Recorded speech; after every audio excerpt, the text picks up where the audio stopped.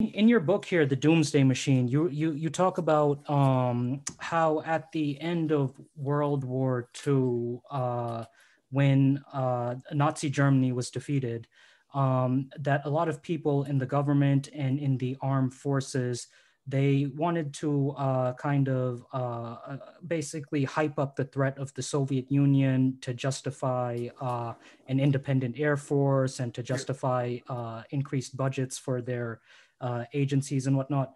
So, I mean, a question for you is: do you see something similar happening now with China? Are they ramping up the threat of China for a new Cold War? What are your thoughts about that? Yes, in a word, and Russia as well. Um, I can't see any reason for the Cold War that we've renewed with Russia. Cold War now, the demonization, that they're our enemy. They're, people use the word enemy, rival, adversary, and whatnot. In terms of interest, uh, comparing Russia, for example, to Hitler, Nazi Germany, when it comes to Crimea, which is, you know, not just inflammatory, but, you know, crazy. And uh, what is the purpose of that?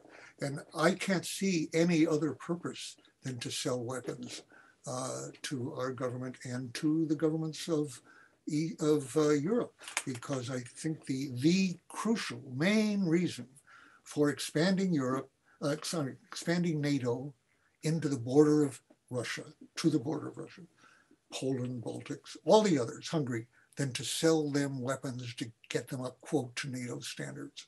And enormously provocative, which people like Kennan in his last days said the greatest mistake in American diplomacy, for as he could remember, quite rightly, very dangerous, warned against it by Russian leaders.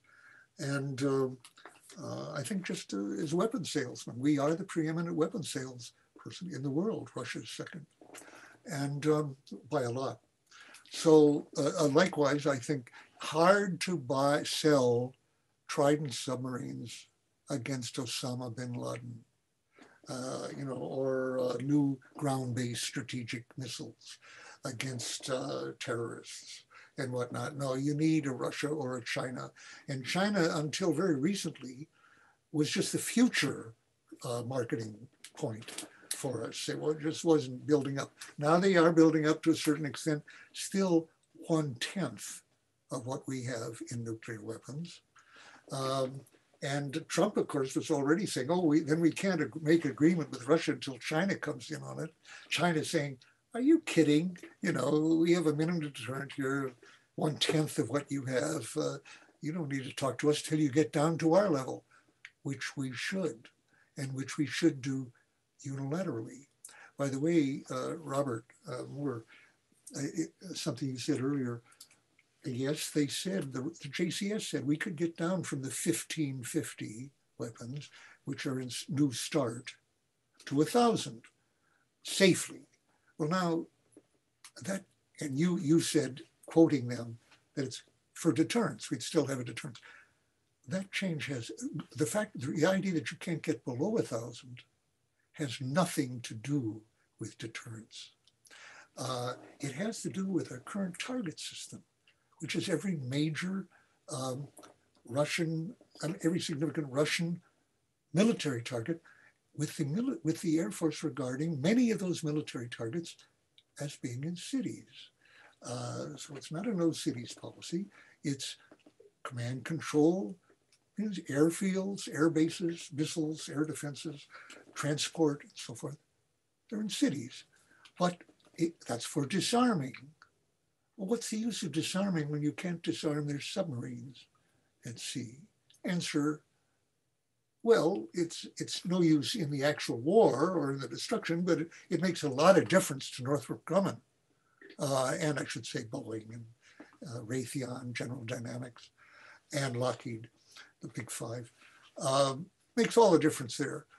It has nothing to do with deterring. Even the official rationale is limiting damage, which it won't do.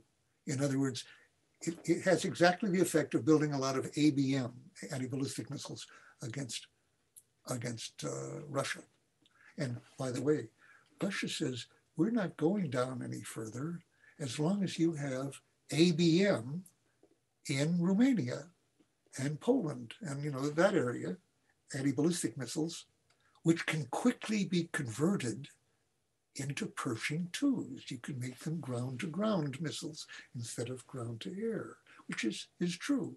And they say, so as long as you have what amounts to Pershing 2 on our borders, we're not going down any further. Do they have to have that? No, but they have a military-industrial complex just the way we do. For money now. Used to be for bureaucratic power under the communists. Same most that they do. They make money out of it. And they have to do it too. I think it is probably true that we have to go down together. Both sides have said to their people for so long, we can't be, quote, inferior to the other. It's a total propaganda, sales pitch, but hard to get out of people's heads fast. So I think we kind of got to go down together.